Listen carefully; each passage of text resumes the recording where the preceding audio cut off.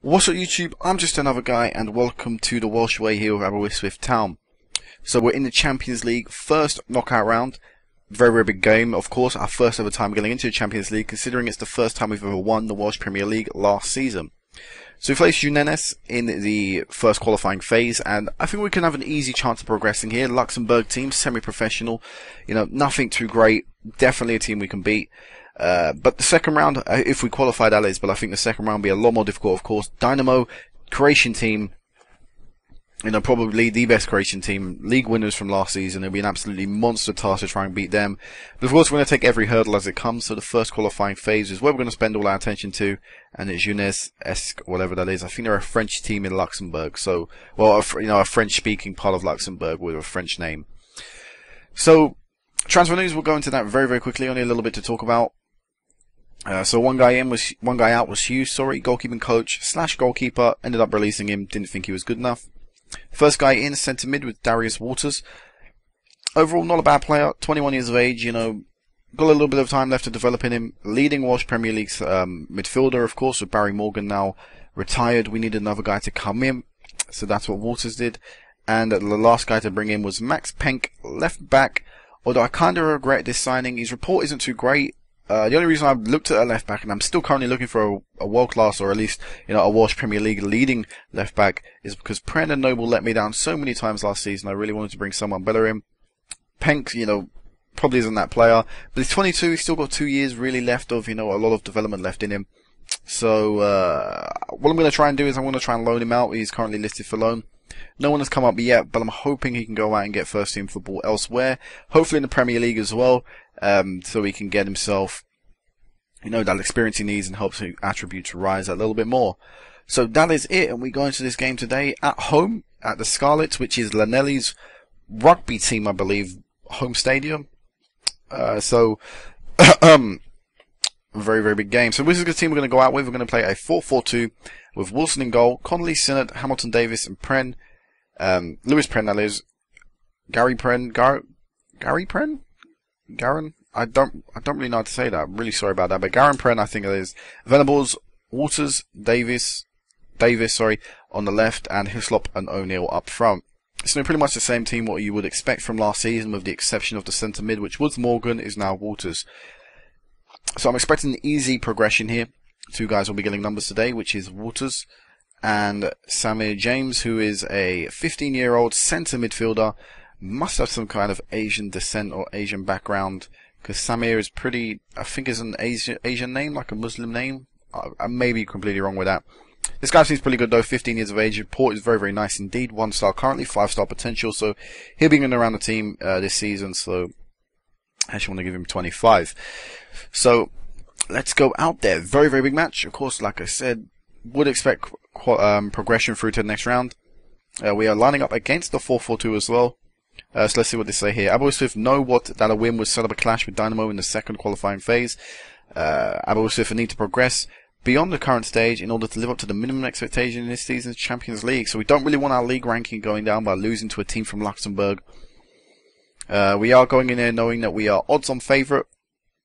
We're going out there knowing that, I feel we have the quality of player that is good enough for them.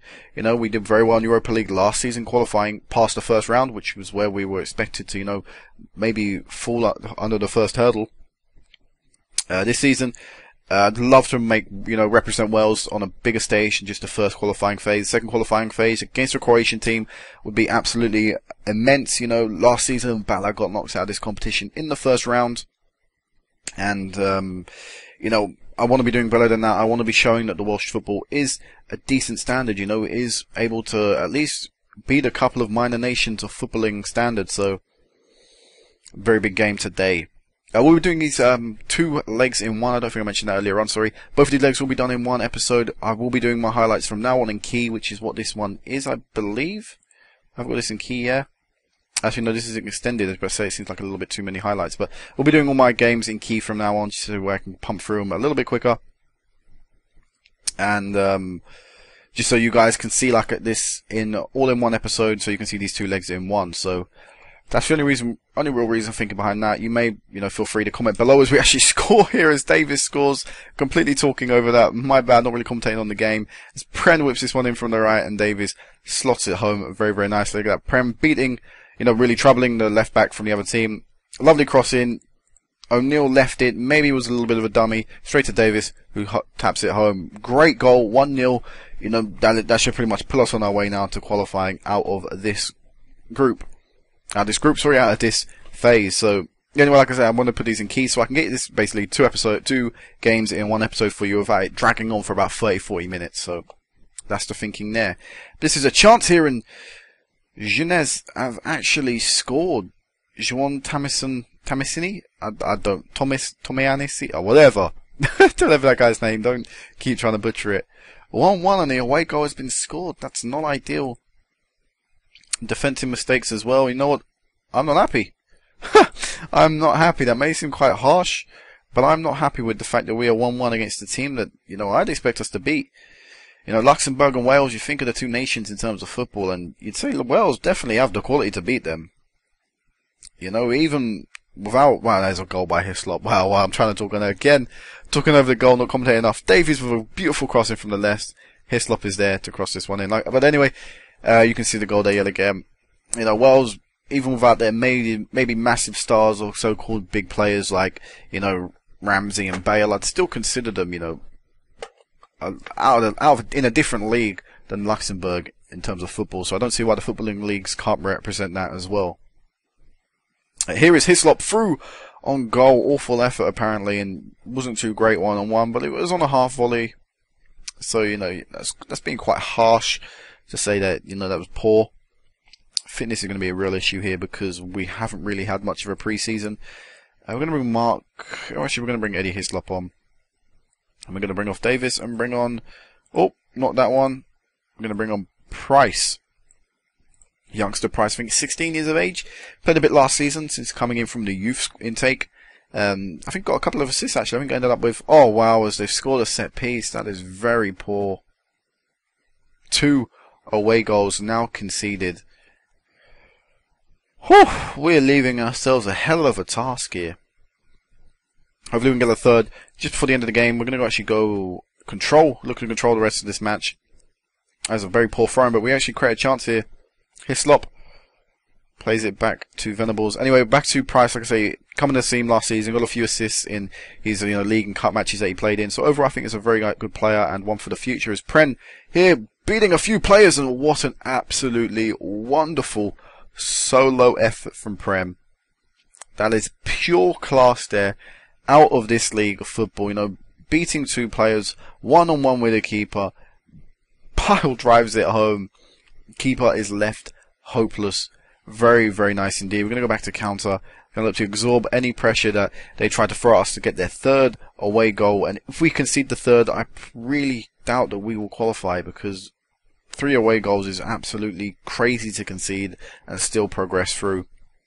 As O'Neill plays the ball to Pren, and Pren now one-on-one with the keeper and fires this one home. Identical strike to finish the move like his first goal. Second goal of the game for him, 4th for us, and I think this puts us high and dry. We'll have to still perform very well away from home, but a 2-goal gap probably is enough to see us progress through. And maybe actually there is a chance for another goal here. Price down the left, troubling his marker, beats him, plays it into O'Neill with an absolutely abysmal shot. Really should have done a lot better, considering how much space he had and where he was positioned and things like that. They have a set piece, try creating a third away goal from them. That is a very poor crossing, and that will surely be the end of the game, which it is.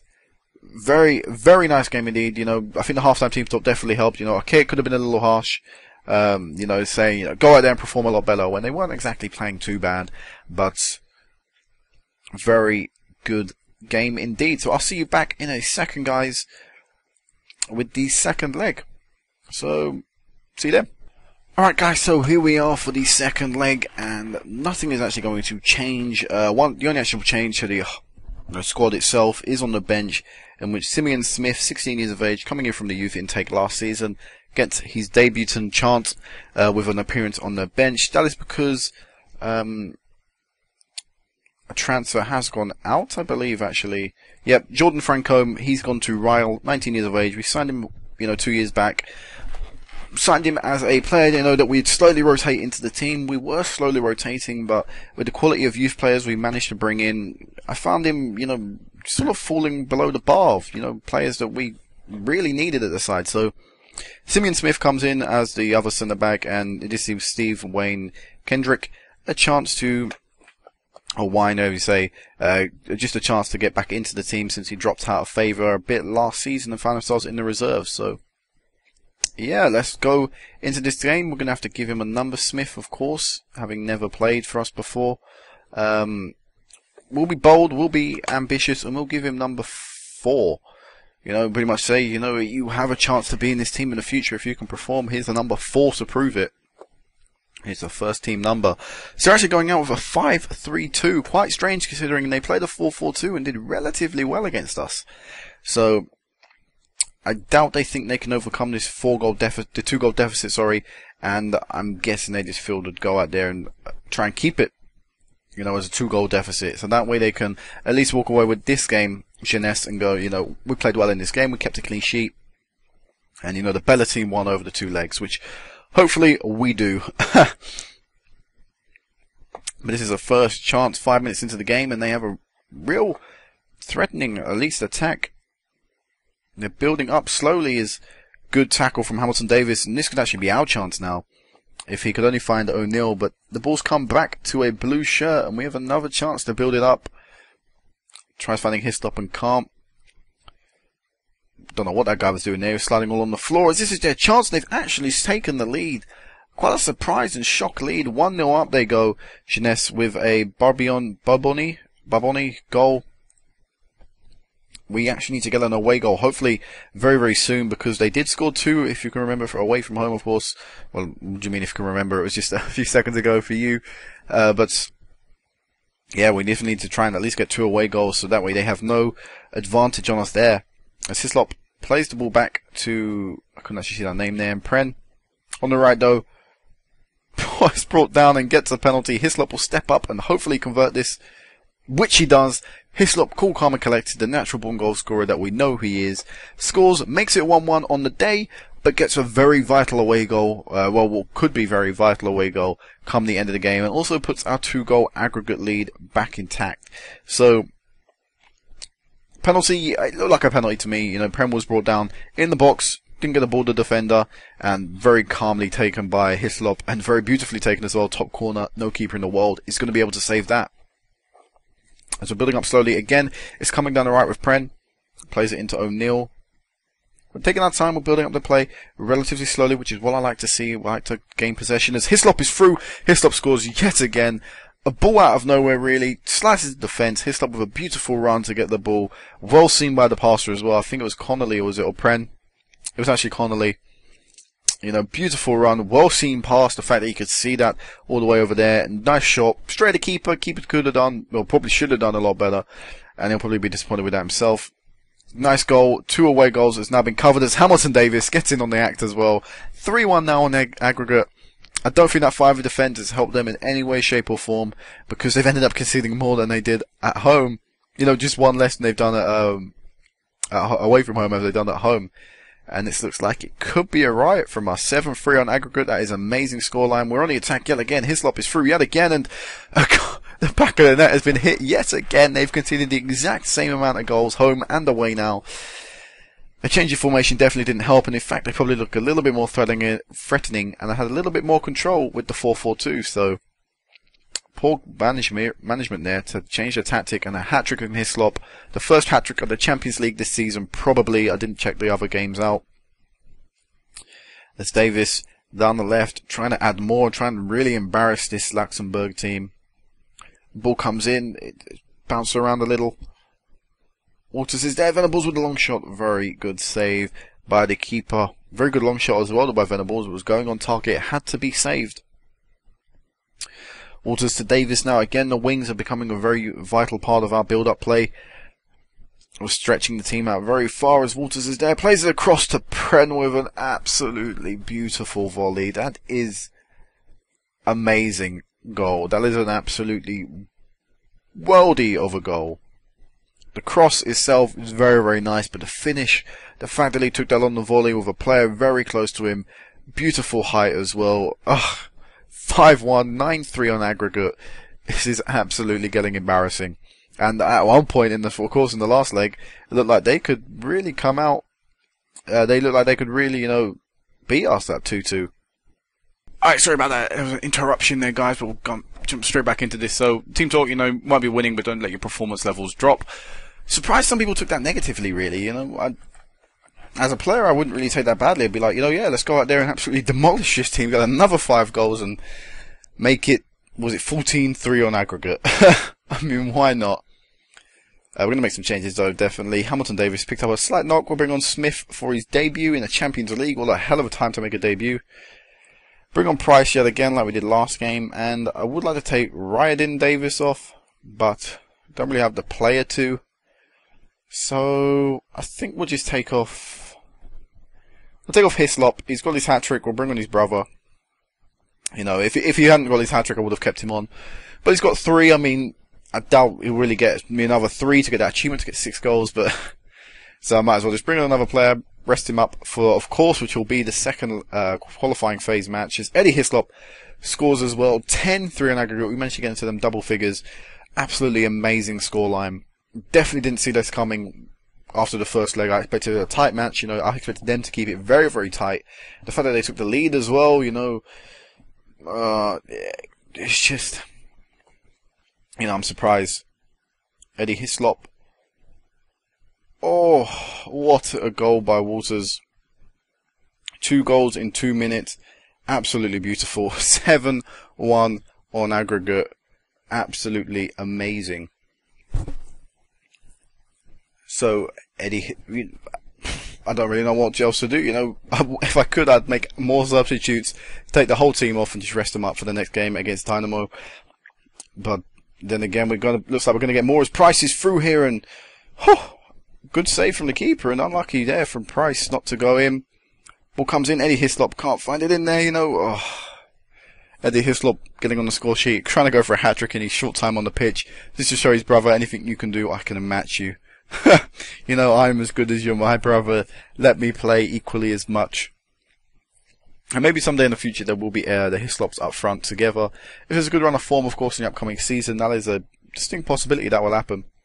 Davis down the left, absolutely causing more mayhem as he's done all game. Long as Eddie Hislop is with another chance. Good save from the keeper, though. Look at that. All greens in the body language. Just to do them absolutely incredible going into the leg against Dynamo. High morale helps you against the bigger teams. Definitely, just because the team are in a happier mood, and happy players equal good players. Connolly, maybe even go for an 8th here today. We're playing it around a little bit. Venables with an absolute scream of a shot. You deserve that celebration there. You can stand with your chest out. Be proud. That's an amazing strike. 12-3 on aggregate. 8-1 on the day. This isn't a away from home match. We won 8-1. At home, we only won 4-2. 8-1. It's incredible. It's absolutely incredible. I don't think we're going to be playing 4-4-2 though in this Dynamo match. I've already saw that tactic. I think we're going to play 4-5-1. The sort of like the variation I played last season against Ghent.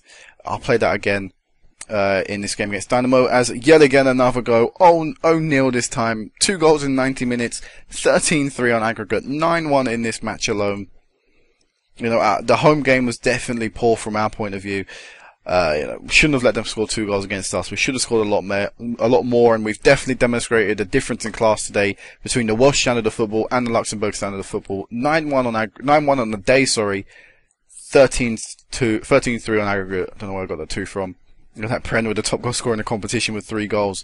So, we're going to leave the match, and we're going to show you, that we have got Dynamo in the next game. So we win there, rise to the challenge, we rise to see off. Hislop, cream of the crop. Smith made with a professional debut. What a time to make it. Local born youngster pushing through to the first team ranks. And we'll do this in a second. So, here we go. We are drawn to Dynamo. The first leg we played at home in I cannot say that. Sorry, let me stare it for a bit. Max skip. No, that didn't help. Okay, so when we're playing our Dynamo, our first leg away from home, this is the tactic I will be going into the game with, which is a 4-5-1. 4-5-1, pretty much the same, you know, counterbalance. Team instructions actually need to be added, which are to retain possession, lower tempo, cast the opponent, get stuck in, stick to positions, and also look to hit. Actually, no, that'll do it. That'll be it. And also, player instructions will need to be added, but I'll do this stuff all off camera. But this will be the tactic we're going to go out and play with. Hopefully, we can do well. Hopefully, we can, you know, stay tight in the first leg, and maybe in the home leg, I'll play with 4-4-2 and go out there with a little bit more creative freedom, a little bit more, you know, of a chance, a little bit more positively. So next time you will see me back will be the 15th, which will be about 7 a week. I don't know why I couldn't do that in my head, which is a week away. So until then, guys, until next time, peace out.